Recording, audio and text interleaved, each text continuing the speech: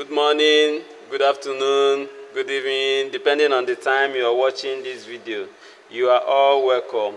In today's experiment, we are going to determine the refractive index and the angle of minimum deviation of this triangular prism.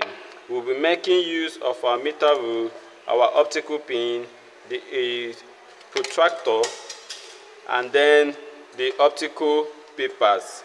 So for us to get started, we'll be measuring the angle of incidence, the angle of minimum deviation, our emergent angle as well. So place your hand on the triangular prism and trace out the edges.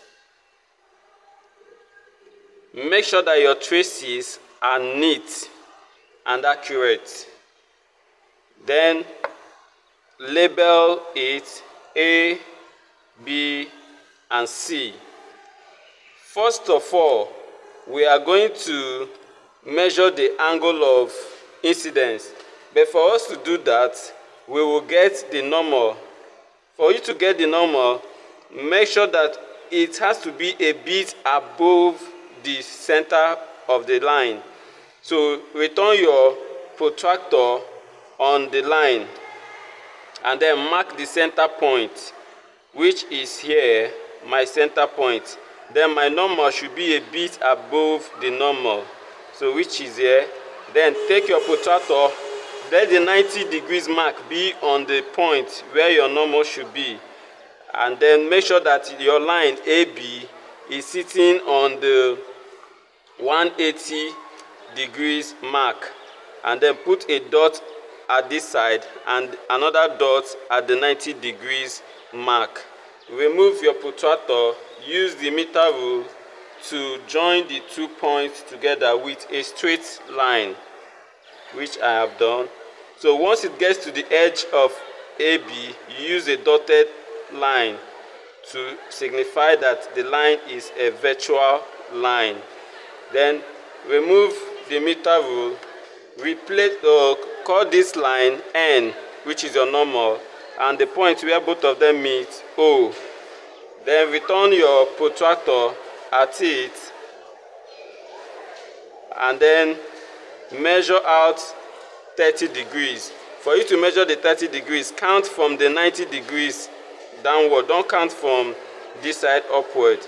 So this is 10, 20, and 30. Put a dot there.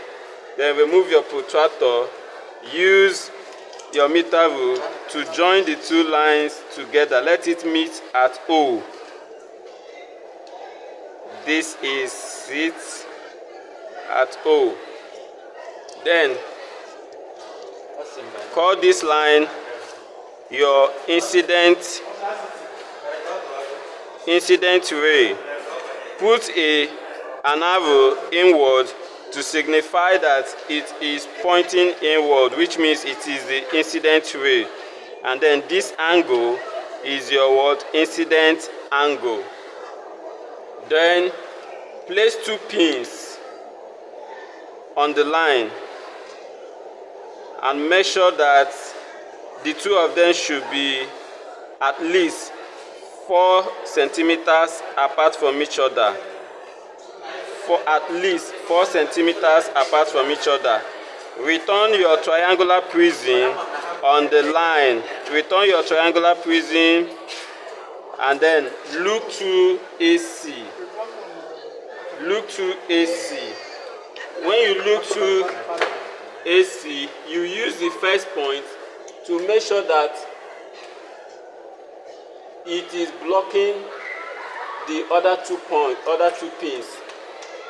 Then look very well. You can adjust your eye to make sure that instead of seeing 2 pins, that you're seeing 1. Now I'm seeing 1. I will use this pin to block it. If it is hard, you can use something to tap it and to make sure that your pin is standing erect.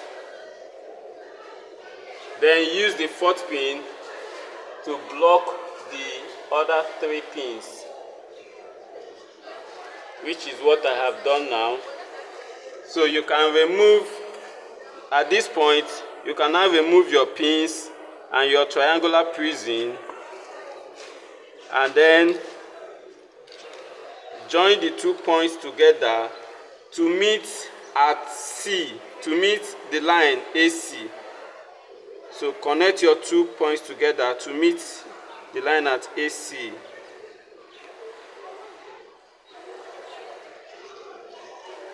Mine is joined together, and then next thing you will do is to measure your emergent angle. For you to measure your emergent angle, you first of all get the normal at AC. The normal at AC, place your protractor on the line AC. Measure that the 180 degrees mark is on the line AC, and then the point where this emergent ray meets with AC is the point where your 90 degrees mark will be. See mine here, and then put a dot here and another dot inward. Remove your protractor and then use a straight line to join the 2 points together.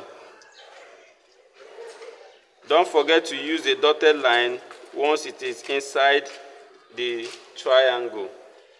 Then call this line P. Put an arrow here pointing outward to signify it is the emergent ray. Then return your protractor on AC, and then make sure that the 90 degrees mark is on the line P. And then you can now count the emergent angle. Count from 90 degrees to this line, which is 10, 20, 30, 40, 50, 60, 70. I am having 73 degrees. So our angle of emergent is what? 73 degrees. You know, the angle of emergent is the angle between the normal and the emergent ray. Now we go to the next point, which is to calculate or to get the angle of refraction. For you to get the angle of refraction, you have to trace this line, put the vertical part of it and trace it upward, and then join these 2 points together.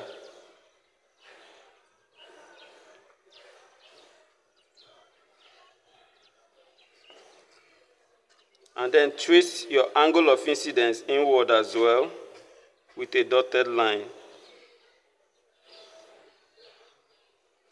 Now, your angle of refraction is the angle between this normal and your angle of your refracted ray. Your refracted ray is the ray that bends inward as it passes through the two media, which is air and glass. So this is your angle, your refracted ray. So the angle between the refracted ray and the internal normal is your angle of refraction. So you can place your protractor there to measure. Let your protractor be at the normal. See mine here, see the angle, see the normal, and then it's inward on that dotted line inside. So your angle of refraction is the angle between the refracted ray and the normal. So here I have, this is 5, 10, 20. So my angle of refraction is what? 20 degrees. And then the angle of minimum deviation is here, the angle between your incident ray and then the emergent ray. Both this should happen inside your triangular prism. So you place your protractor there as well, and then you measure the angle of emergence. See my own, the 90 degrees mark is on the incident ray, which is dotted inside, and then my emergent angle or my emergent ray, then you have to count from this point, which is the 90 degrees. This is 10, 20, 30, 40, 48 degrees. 48 degrees, which is my angle of minimum deviation.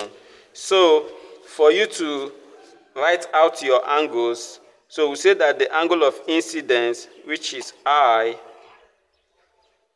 is equals to 30 degrees, and then angle of refraction according to this one is 20 degrees, which may not be so accurate or appropriate. Then the emergent angle E is equals to 73 degrees, and then the angle of minimum deviation is equals to 48 degrees.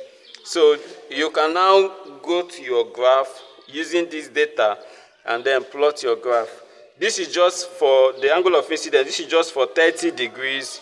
You can go ahead to do for 40, 50, 55, 60, and 65, and then do your calculations, and then you plot your graph. Please, if you're liking this video, you can help me and like it, and then you can as well subscribe if you have not subscribed. And then don't forget to share it with your friends and with your colleagues and classmates. Thank you, and God bless you.